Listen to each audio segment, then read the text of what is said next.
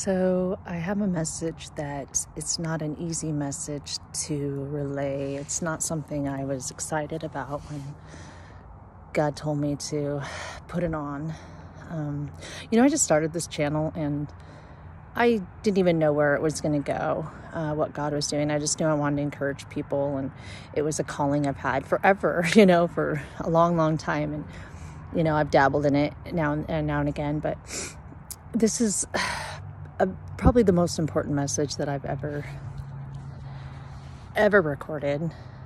And it happened today. I received I'd say a vision. People call it download from God, from the Holy Spirit. Pretty important one. It filled me with a lot of emotion, but more than anything, urgency, and knowing that I need to be obedient to Him. I am sending this message out. I saw today on a message I was watching earlier. It just had some words on the screen and some music, and a pretty background. It was just said something about people hurting you and turning on you, and how it strengthens us, and how we come through, and God's always turns it out good for us and makes it right. Anyway, it made me think of this verse, scripture. It just came out of me. How the Holy Spirit will bring up scripture, and I remember when the Bible talks about, in the end, how Jesus said mother will turn against daughter, daughter will turn against mother, son against mother, mother against son. I mean, it's just friends will turn on each other. Best friends will turn on each other, family members against each other. It's a division, right? Okay, so I was thinking of the scripture, and that's when the download happened. That's when the vision happened. And believe me, about 30 or 40 scriptures came to my mind all at one time. And it's a very hard thing to explain. I've never had to explain something like this before. I've never been asked to share a download before like that. And it's not easy to explain, even though some people make it look easy. It's not. I'll just try my best. So there's a dividing happening when Jesus talks about the wheat and the tares, how we're all growing together, and there's an angel with the sickle. And the angel with the sickle is the gathering of the, let's say, the believers and the non-believers. Okay, the evil and the good, the righteous and the wicked. Okay, you can say it however you want to say it. The devil's kids and Jesus's kids. Okay, but this is the deal. It's time. Okay, very serious message. Showed me another scripture where it says He stands at the door and knocks. And if anyone opens the door, that Him and His Father will come in and eat with them, share their lives with them. So He told me He's not just standing at the door anymore waiting, because that waiting period, the standing that He's talking about, He showed me that was the waiting period. In the Bible where it says that people were asking, well, where's your God? You keep saying He's coming. Where is He? Where is He? He's not here, because they don't believe and they don't want to believe. Kind of mocking people, And the Bible says that God is patient and He's waiting because He doesn't want anyone to perish. Because that's the kind of God we serve, Awesome. And He's very compassionate and merciful. He won't let one soul go without hearing the gospel. Okay, not one. People say, oh, well, there's a tribe in so-and-so in the remote area over here in this part of the world that hasn't heard the gospel yet, so the end isn't coming, because that has to happen first. Yes, it does have to happen first. You're right. Every single person is going to be given the gospel message. I mean, it's going to happen. But how do you know they haven't been preached to already?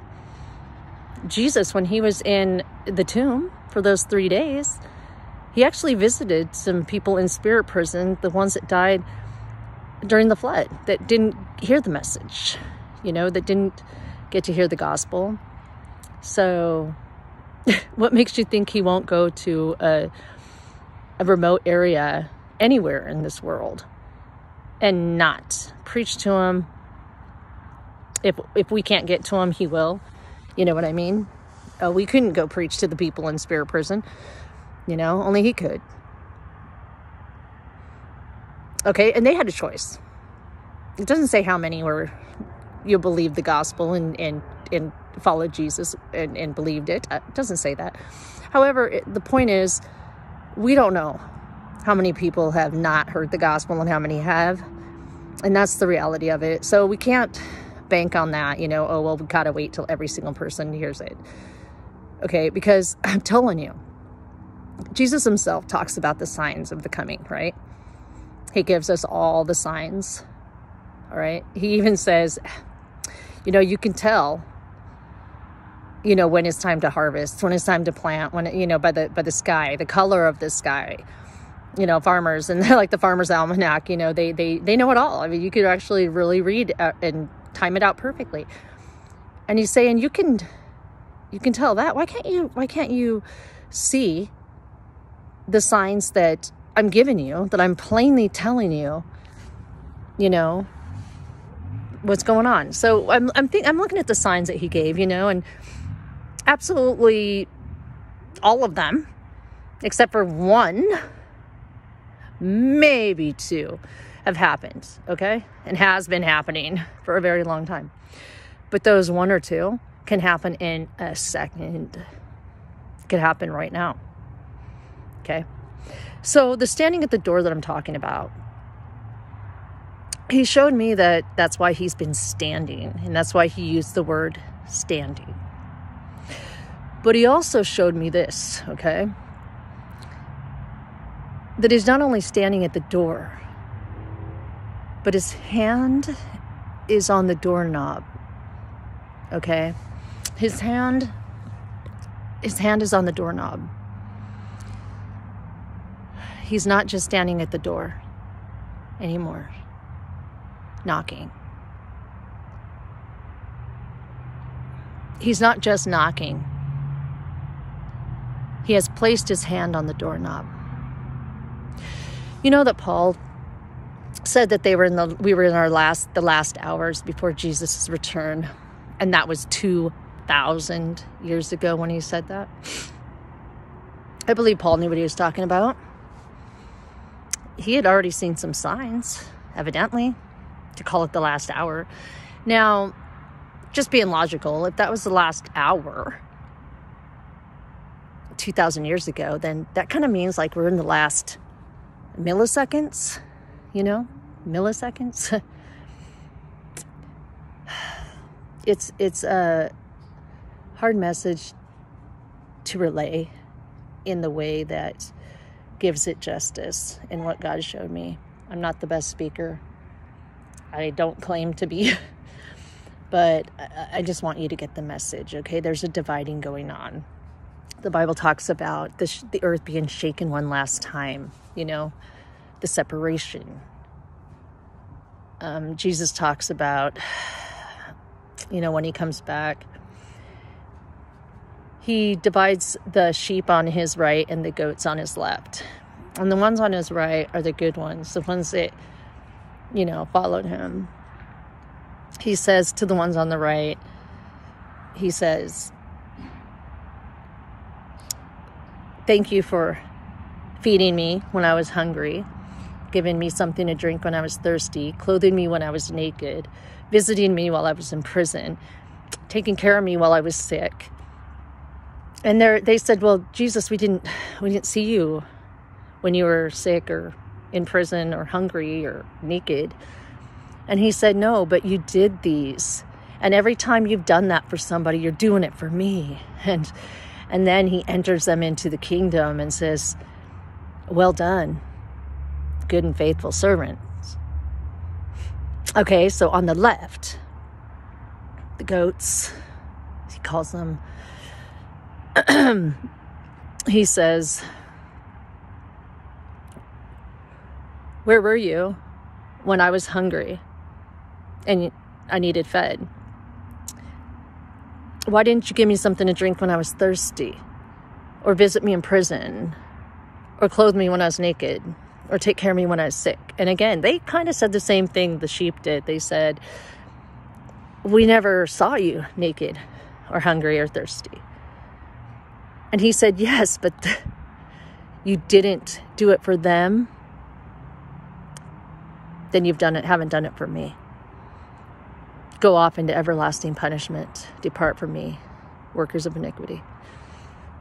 That's hardcore. Okay, that's really cut and dry though too. You know, I mean, it's the way it really is, and it's happening now. The dividing, the coming out, and being separate, like he tells us to do. You know, it's. He says that if your right hand causes you to sin, cut it off. It's better for you to go lame into heaven than to go with both hands into hell. Okay? If there's a sin that is keeping you from going into everlasting life with our Lord, cut it off. Cut it off, you know? And I have a sense of urgency about this. It's not like we got a lot of time anymore, you know, and it's a scary thought for a lot of people, you know, because people look at Revelations and whatnot, but it's Revelations. Yeah, it talks about it, of course. But Matthew, Mark, Luke, John, 1 Peter, 2 Peter, 1 Thessalonians, 2 Thessalonians, John, 1 John, they talk about the Lord's coming. And it's in very simple terms. And it's very black and white, you know, easy to understand, not hard, not complicated. You don't need to decipher it, you know. He's coming in the clouds. Okay, he's coming in the clouds with his angels. Sound of a trumpet. Okay. It's the tribulation, what Jesus talks about, you know, doesn't last very long because of us, because he doesn't want us to perish or suffer too much. Okay.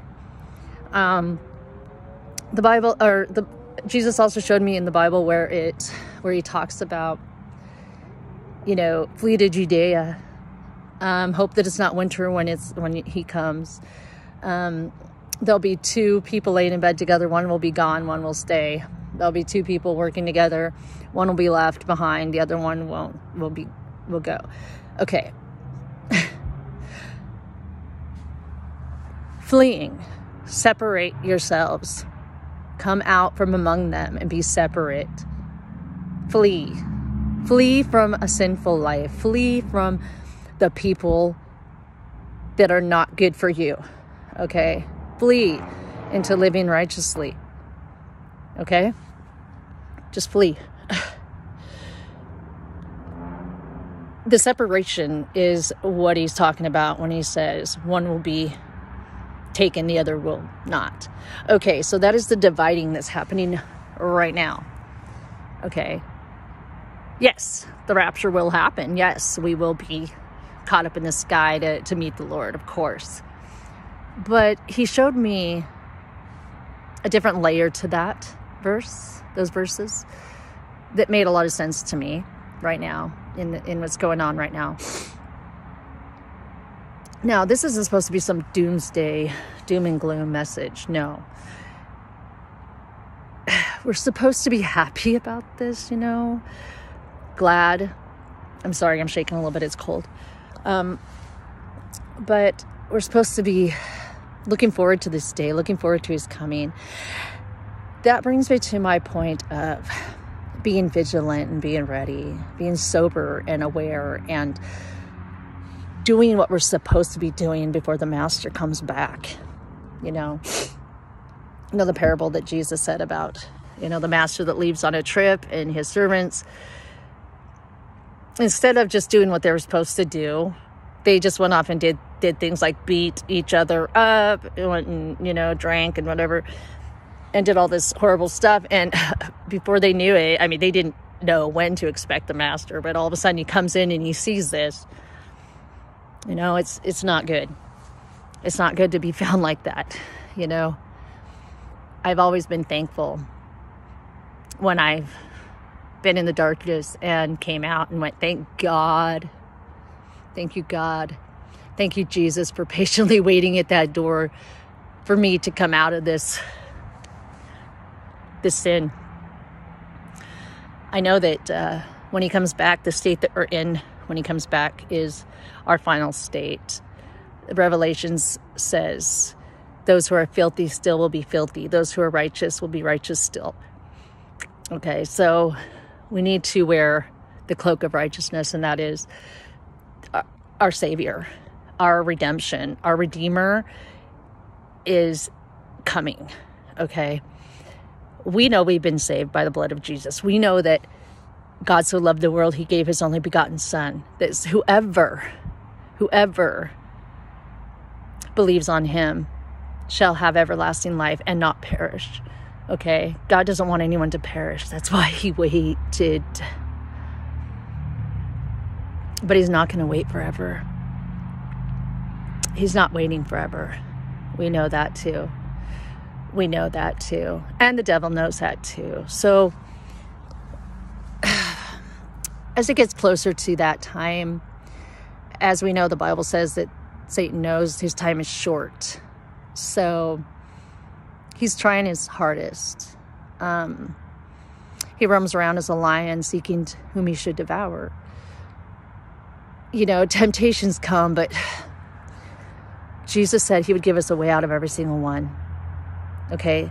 We need, from here on out, we need to do our best and find that out every temptation we get.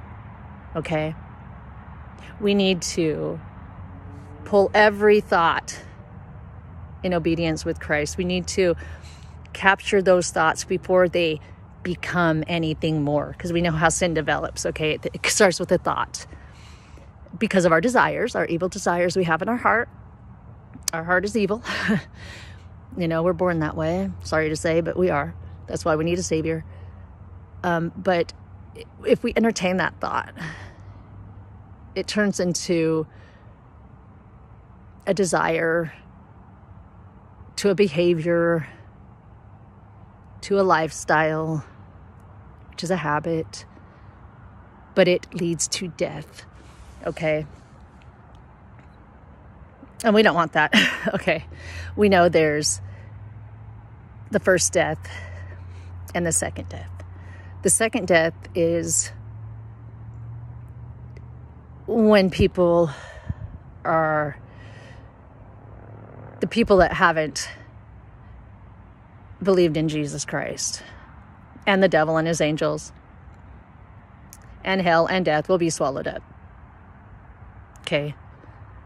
But we will not experience the second death because our names are written in the Lamb's Book of Life.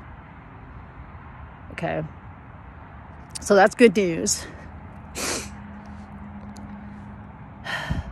But we need to be careful about what we're doing right now.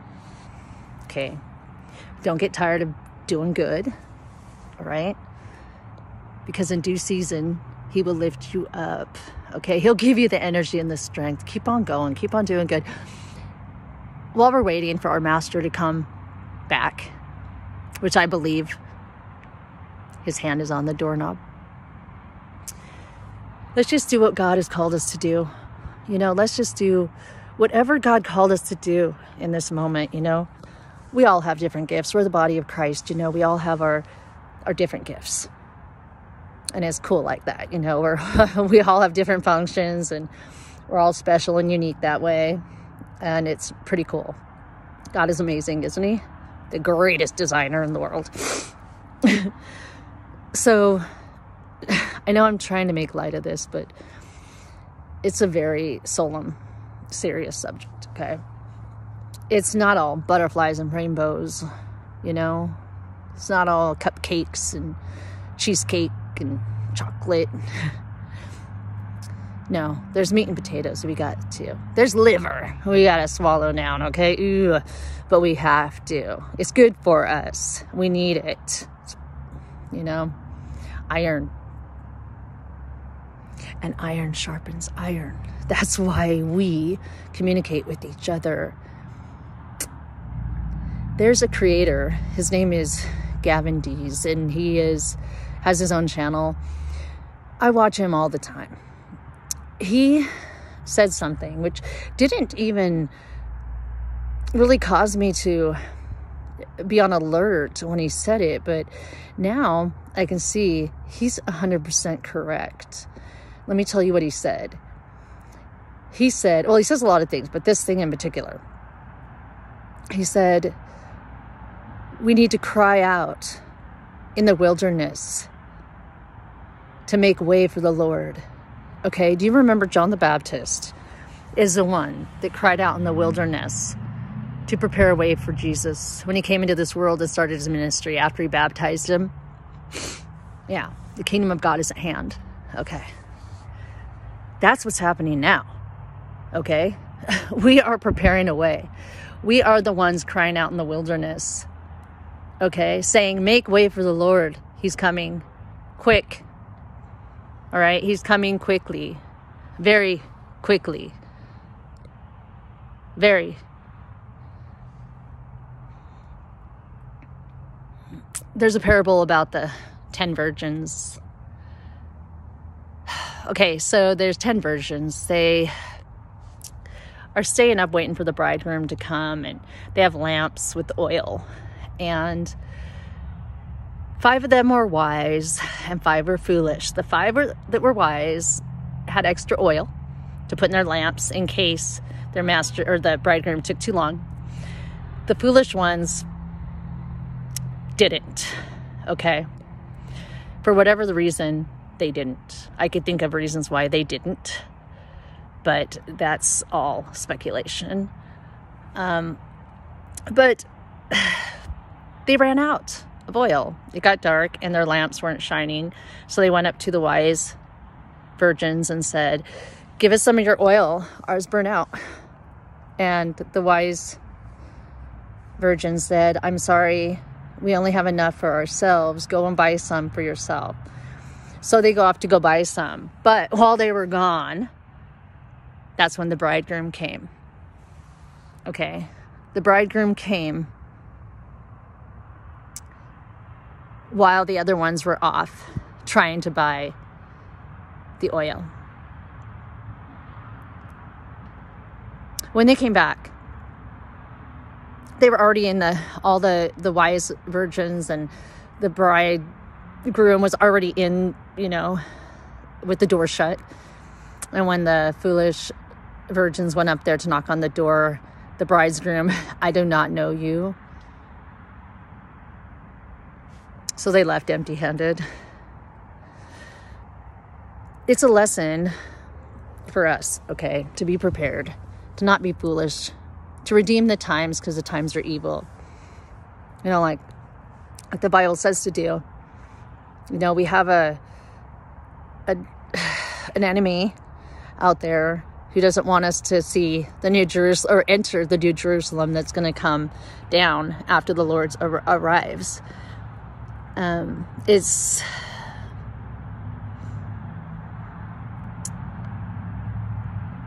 We pray for the people that haven't accepted Jesus Christ.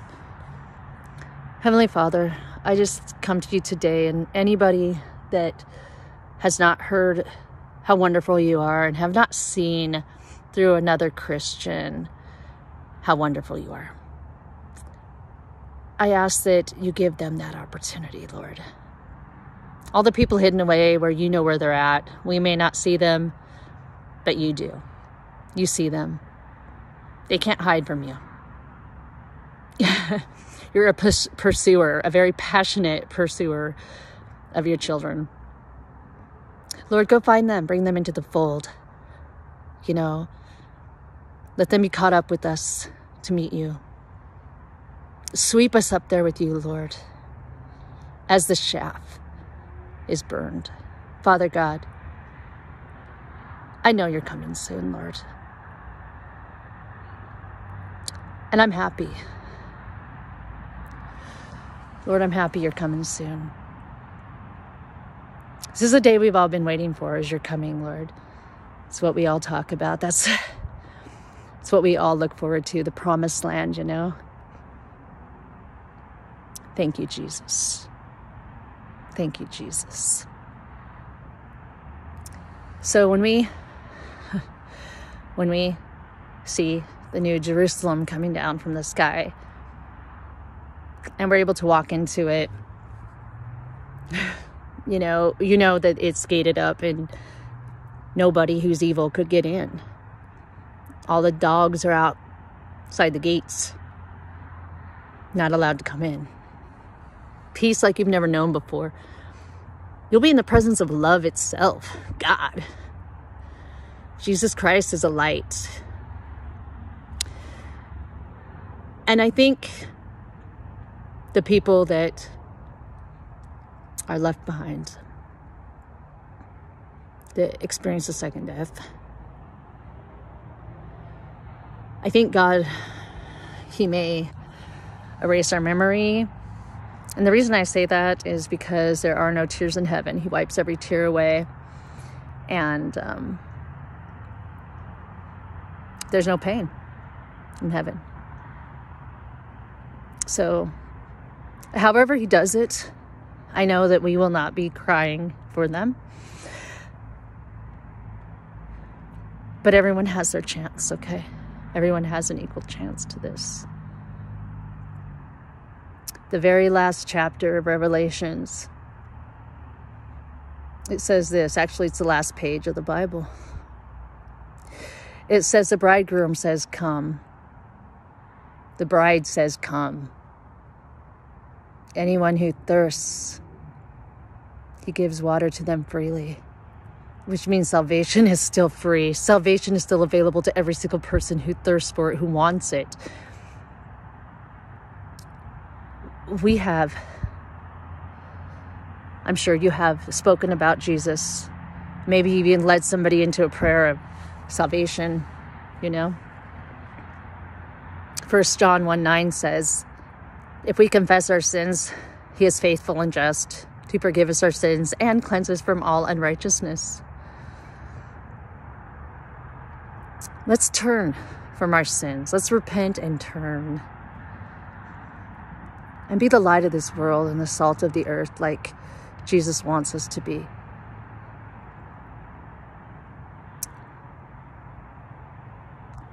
When he says, when he comes, you know, don't go back to your house to grab any belongings when you flee, right?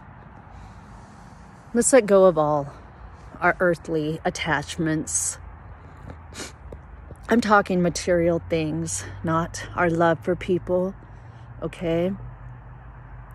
Everything that doesn't serve us anymore or serve God. You know what I'm talking about. I'm sure you guys all have a different thing, you know?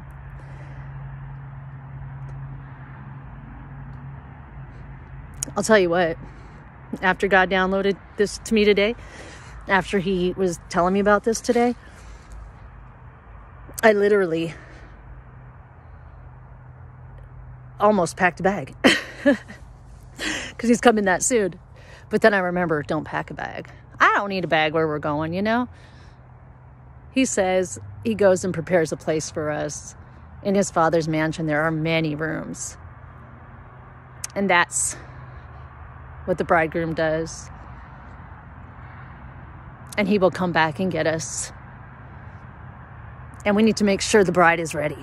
And we're part of the bride. We're part of the church. The church is the bride. So that's what I'm attempting to do right now. Church, bride. Keep waiting. eagerly watching and ready because his hand is on the doorknob, okay? Okay, it's getting dark out here. I don't have that good of a phone. I'm sure I have a light on here somewhere, but I didn't turn it on. Anyway, have a good night. Have a good weekend. It is Friday, the 15th of March, 2024. May God bless you and keep you and shine his face upon you. You and your family and your household. Hey, just like the Passover, the angel of death couldn't touch any of the people inside the houses that had the blood on the top and the sides of the doorposts. The top and the sides of the doorpost. We've got the blood of Jesus. The angel of death will not be able to touch us. Keep the faith. Keep being the light of the world and the salt of the earth. And following Jesus, being his hands and feet, spreading the gospel, planting the seeds, watering them, being fellow harvesters with them. He said the fields are ready. Where are the harvesters? The laborers, where are they? We're right here, Jesus. Right here. Okay, think about what I said. Don't let it make you anxious. I pray that God gives you peace about all this, but also the urgency of it, okay? I love you. I love all you guys. Bye.